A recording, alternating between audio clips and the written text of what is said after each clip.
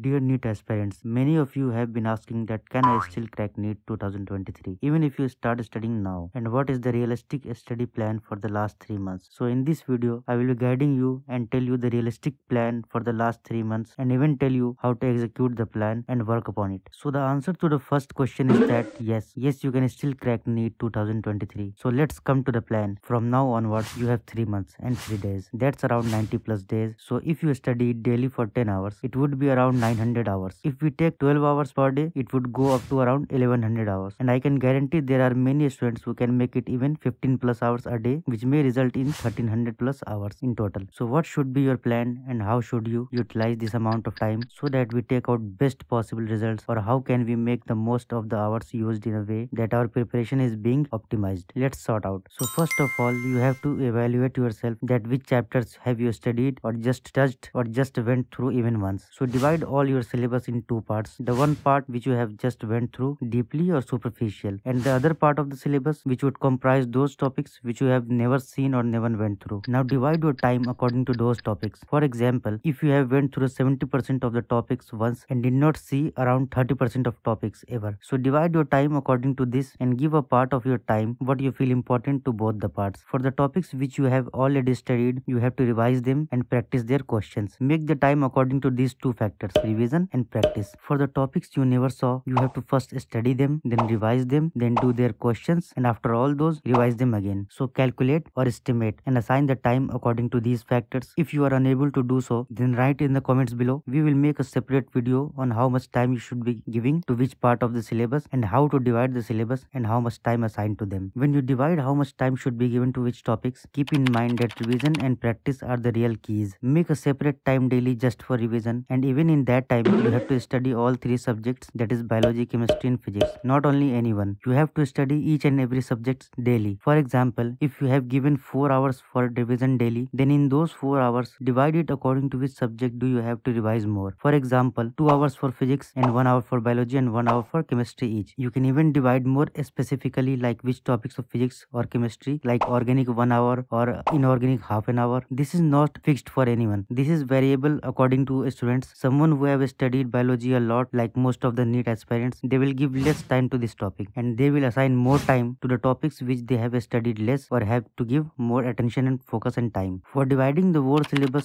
you can also divide by one more technique from now onwards. Take some topics from each subject for every day. For example, for Monday you have taken 2 chapters from chemistry and 1 chapter from physics and a few chapters from biology. Or if you have studied whole biology, then don't keep biology in the main study time slot. Keep it only in the revision time slot and the practice time slot, because many NEET aspirants have had already completed biology and only their physics and chemistry is left, and many are there also who have completed both biology and chemistry and just left with physics only. So make your plan very realistic in this way and make it according to you, only you, and not directly by someone else or from a YouTube video. Only you know, or only you can evaluate yourself and how much water you are in and how much you have to do on which part of your study. No one else can know that. So make it according to your need, not by what someone says without even knowing what you need and how much you need on which part of the study and syllabus. There is one more thing, that when you are making the realistic study plan for NEET 2023, you have to be realistic in real also, and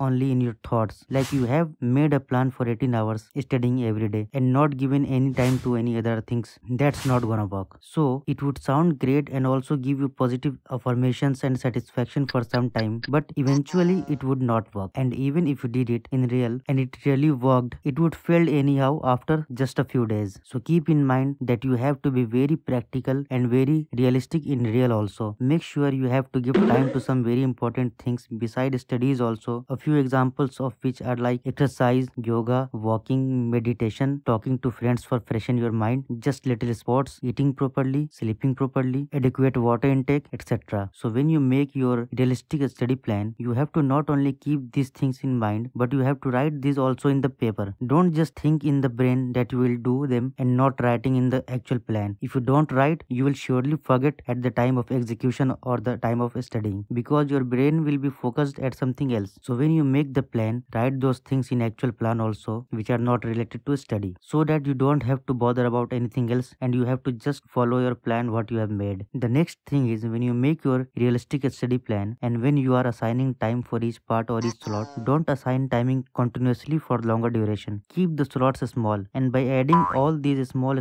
slots, make a big slot. Breaks are important because after every certain duration of time, your brain gets saturated and it could even become slow and fatigued. So in that case, you will not even know and you would be studying less and you may lose the parts of those syllabus. So when you give breaks in each slot, give breaks of a smaller duration in the smaller slots and just a little longer breaks in longer slots. I will give you an example. If you have given 3 hours for studying chemistry, then keep the slots of 50 minutes, and after every 50 minutes take a break. A small break, not longer, like 10 minutes or maximum 15 minutes. And when you complete the whole slot of 3 hours of chemistry, then take a longer break. Longer does not mean some hours. Longer means just a bit longer, like 20 to 30 minutes. And in this time, refresh your brain, or you can even reward yourself and your brain, because after doing a task, if you give rewards to yourself, the brain loves it so much and it would keep doing better and better. Rewards could be anything like listening to your favorite music or doing just a little exercise or yoga or just talking to a good friend. Avoid using social media as it could engage you for longer time, and every day the syllabus may left behind which would later be left forever only. Also, when you assign time for the plan, give a good amount of time or adequate time to healthy habits like eating, drinking water, sleeping, etc. If you cut down on these things, it would affect your health for sure. And even if you study more and more, it would be less only, because those are very important things for brain and your health. Without those, you will end up losing your health also and also your study eventually. So let's not make the video too long at once. Remember the points, follow the points for making a best realistic study plan for you, made by you only, which would suit you best and give you the best outcome. And just crack the NEET, the fighter aspirants. If you feel like asking anything or any queries, or if you want videos on certain topics, just write it in the comments below. If you don't like to comment and keep it private, or you have problems which are personal and you don't want to share or ask publicly, you can mail us on our email. Keep your name and details hidden. Don't tell your name. We will reply on email also. Don't stop yourself from doing anything which could give you a positive outcome. Once again, just crack the NEET. You can still crack the NEET 2023. Good luck.